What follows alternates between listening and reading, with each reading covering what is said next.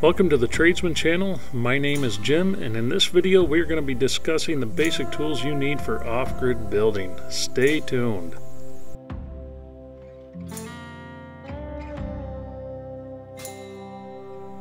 So first up will be draw knives. Now draw knives are one of the most important tools that you're going to use for many tasks when you're out in the woods or you're just doing any, even in your wood shop at home. I mean, none of these tools here are strictly for off-grid.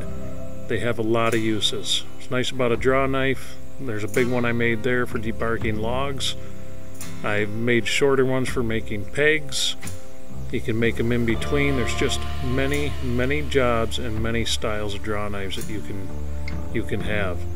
Now you can find draw knives a lot of times. You can find them at flea markets really cheap. You can get them 10-15 bucks a piece. You may have to do a little cleanup on them, maybe repair the handles, but it's really not too bad.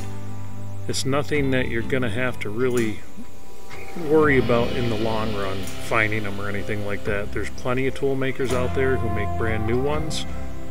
So it's just, but it's definitely one of the necessity tools to use. Now this is a shaving horse that I'm working on here. I made quite a while ago. I have since revamped it, but a shaving horse is one of the handiest things to have if you have a draw knife. And right there is a good example of making legs for the shaving horse. You can make your pegs for if you're building a log cabin for pegging your horses together so the logs don't bend and crown and stuff like that out on you. So draw knife, definitely one of the A1 important things that should make your list of tools to bring every time.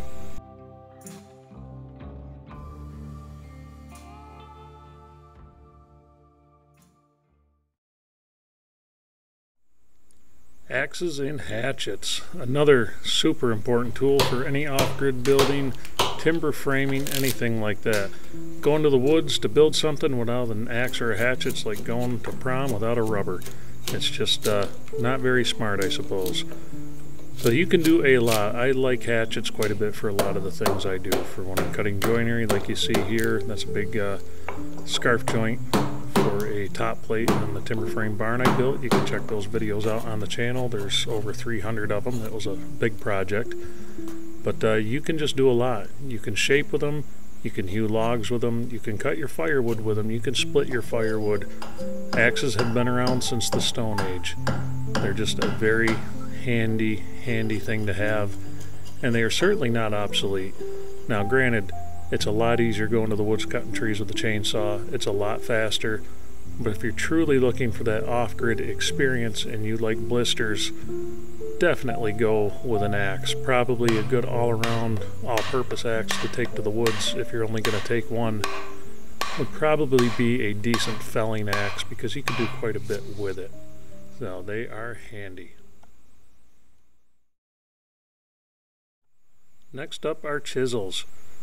Probably the most used tool in my tool arsenal when I'm building things like you're seeing me working on here. That is a 2-inch timber framing chisel. And if you're going to go to the woods and you only have one set of chisels that you can bring with you or you can afford to buy, I would certainly recommend a set of good timber framing chisels. You want to cover the 1-inch, 1.5-inch, and 2-inch. That'll take care of pretty much any needs you have. The 2-inch chisel, if you cannot afford to get yourself a timber framing slick or you can't find a used one, the 2-inch chisel will do a lot of what you need for that. Now those are a good long chisel. They're beautiful for making mortises, things like that. They're just nice all around. Now you can do a little bit finer chisel work with them. You don't have to be hacking out joinery like I'm doing here. But it's definitely worthwhile. Now these timber framing chisels, they do pop up quite a bit at flea markets. If you live in the Northeast, where timber framing was huge for a long time, chances are you're going to find some chisels fairly cheaply. They may need some repair. You may have to do a new handle for them, but they're definitely worth it. You can get them sometimes 10-15 bucks, and to buy a new one like what you see I'm using there is a little over $100. Definitely worth having. If you're only gonna, this is definitely, this tool list here is pretty much the bare necessities to get you going into what you're gonna need. So that section will wrap it up for chisels.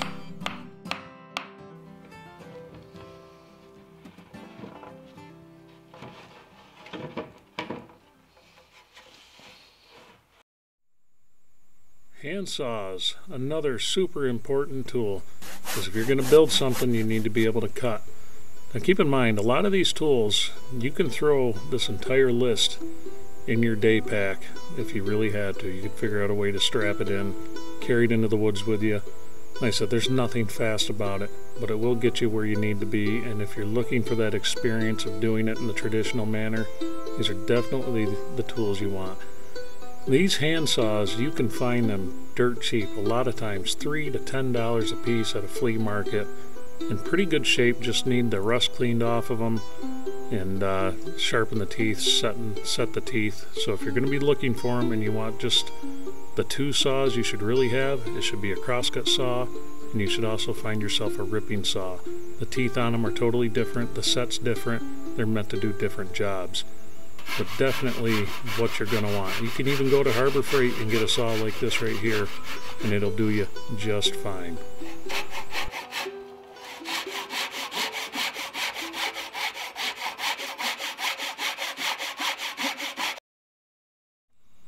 Let's get into the odds and the ends of things that you need to haul to the woods to you for your off-grid projects.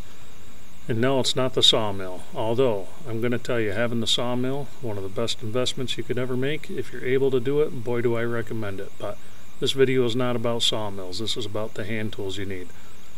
So if you're going to the woods and you are planning on building with logs or timbers, you're going to need a way to roll those things around, make it a lot easier on yourself. You don't want to be breaking your body up. I've done that. It's no fun, and sometimes it has consequences that last the rest of your life. You don't want that. So if you can, get yourself a PV or a cant hook, whatever you want to call it, just so you can roll logs and timbers around a lot easier. Now this is a more of a higher end one that's made here in the US. I enjoy it, but you certainly don't need that. Get what you can afford. Hit your flea markets for this stuff. Even go online, find the stuff on Amazon, whatever it takes for you to be able to build the things that you want to build. A lot of people who are looking to go the off-grid route, things like that, a lot of them don't have a lot to begin with, so sometimes it's really not easy to budget in for all these tools and things like that. A lot of times I feel that that's the big draw of building with hand tools, is for one, it's a lot less expensive unless you're buying brand new high-end stuff from Lee Valley or Lee Nielsen or any of those places. But a lot of this stuff can be found at flea markets. This 2-inch T-auger here, you see me drilling out for a mortise. I picked this up for $15, I think, at a flea market up in Maine. Look for places like that. A lot of this stuff looks rusty, and it usually is, but you can bring it back to life, you can sharpen things up, and it just, end of the day, it makes it possible for you to do the things that you want to do, and that is so important. Another thing I can recommend would be a chain hoist if you're able to swing it, because you're going to have times where you're going to have to pick up heavy loads. I mean, you're looking at a green 10 by 10 top plate right there, but there's no way I was hoisting that up to the second floor of my building with brute strength and ignorance. That's just no good. But you know, keep in mind, don't pay attention to tool snobs. Get the stuff that you can get, and get the stuff that's useful for you. There's no reason to get hung up on brands and things like that. And yes, I do understand you get what you pay for, but sometimes you have to get what you can afford and make do. I think that's the story of most of our lives. As you can see, I like to make a lot of the stuff that I have, and that's more, for one, it's more affordable for me to do it that way. Secondly, I get a lot of satisfaction out of using a tool that I've made. I was going to get into making and selling tools, but I've decided that I just don't have time for everything. If any of you are wondering why I'm not doing that, any of you regulars. But anyway, I think this is a good place to cut it off. I'm not sure why I have this footage in here. I just thought it was nice. Just one of the projects, but a knife sure is handy out in the bush, I can tell you that. So look forward to more things like this coming down the pike. We're going to get into probably get into rigging heavy loads, things like that, and we're just going to play around with it, see what happens. I'm going to be doing these types of videos while I'm building the sawmill trailer for the upcoming big project. rather than bore you with 20-part series of getting hardly anything done in each one, because I get tired of making those videos myself. So anyway, I hope everybody enjoyed this one tonight. If you liked it, please hit that thumbs up button, subscribe, leave a comment below. Any questions, leave them below. It does nothing but help me grow, and I really appreciate it. Have a good one, everybody, and I'll catch you on the next one.